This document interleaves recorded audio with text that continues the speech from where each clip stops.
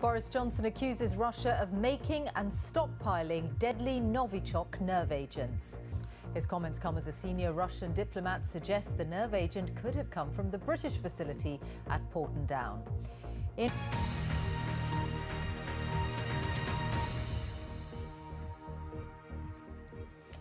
Good evening. The Foreign Secretary says the government has evidence that Russia has been creating and stockpiling the nerve agents known as Novichok.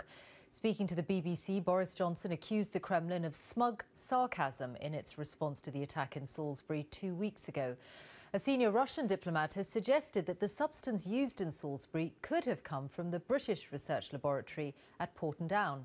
Here's our Home Affairs correspondent, Daniel Sanford. In Russia, polls have closed after voting in the presidential election, with President Putin seeking another 6 years in power.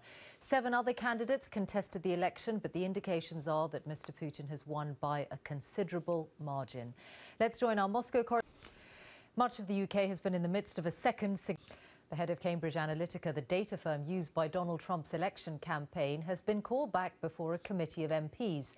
They believe Alexander Nix has fresh questions to answer about the way his company used the personal details of up to 50 million Facebook users. The social media giant will also be asked to appear. Both deny any wrongdoing.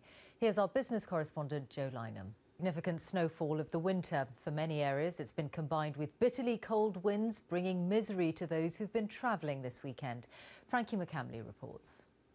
On the final day of the Winter Paralympics in South Korea, Britain has won its first and only gold medal of the Games. It was thanks to Menna Fitzpatrick and her guide Jen Kehoe, who triumphed in the women's visually impaired slalom. Kate Gray reports.